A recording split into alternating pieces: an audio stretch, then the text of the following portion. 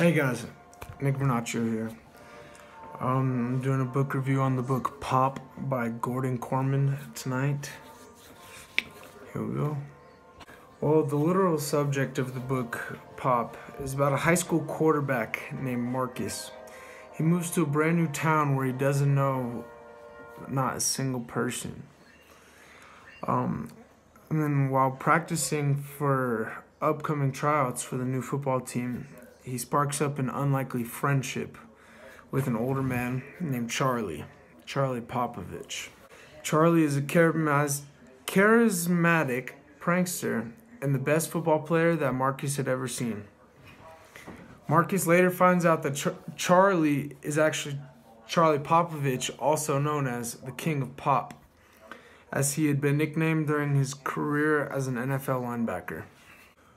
When school starts, Marcus starts out as a second-string quarterback to a kid named Troy Popovich, his only friend Charlie's son. Bummer. Marcus and Troy, then they just don't get along from the beginning. It just doesn't click, you know? It's like starting quarterback, backup quarterback, doesn't work. A lot of things from football, Troy's dad, Charlie, Troy's ex-girlfriend Alyssa, girl issues, you know, just basically everything, the high school problems, you know, same old. It later comes to find out that Charlie has a secret, and Charlie has Alzheimer's disease from his career of football, where he forgets things, and it's just no bueno. Every single day that Charlie and Marcus meet each other, they don't, like, Charlie doesn't remember Marcus, so it's like a new day every single time they meet, you know. The critical subject of the book goes way deeper than just football. It tackles the subject of dealing with Alzheimer's and trying to keep the human mind rejuvenated. This book also goes into the relationships between two completely different people and connects them through the game of football. Also, it's like finding out your differences through something that's completely just bad, like someone's disease and like tragedy brings them together is unfortunate, but that's ultimately what happens. So, Pop is my favorite book that I've ever read in my entire life, to be honest with you. Not only because I'm a huge football fan, but just because the book is so capturing and it just brings you in. And just everything is new. Like every day is a new day in their friendship, between Charlie and Marcus's friendship. Every day is new. So, and it's really heartwarming. It warms your heart if you enjoy books that warm your heart and just, I don't know, just make you feel young again. You know, it's a good book. You feel. It always brings you in, like every page, like it just makes you want to read more and more and more. The book does convey football on kind of a downside with the Alzheimer's, etc.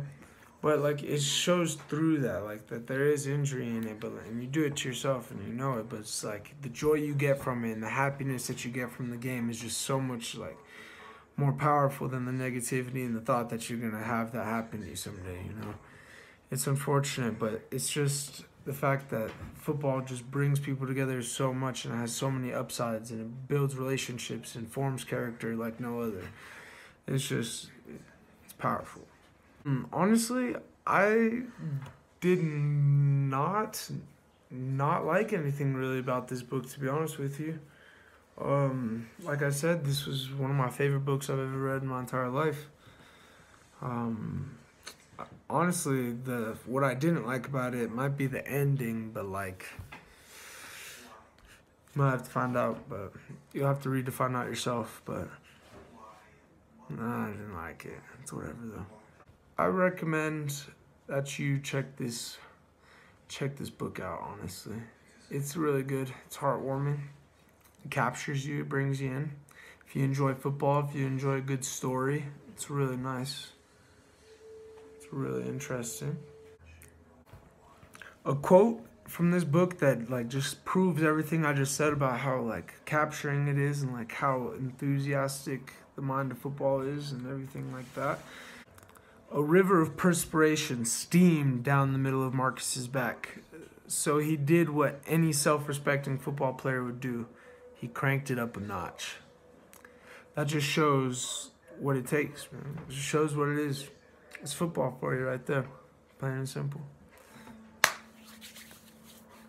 Hey, peace out. Thanks for checking in on my book review of Pop by Gordon Korman.